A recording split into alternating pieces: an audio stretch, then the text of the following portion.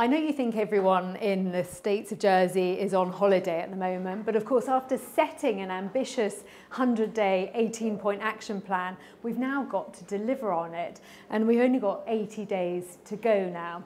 So this week you will see us launch our mini budget, which is aimed at delivering on the cost of living. And many more things are going on across the whole of the states of Jersey, as well as in this building here on Broad Street.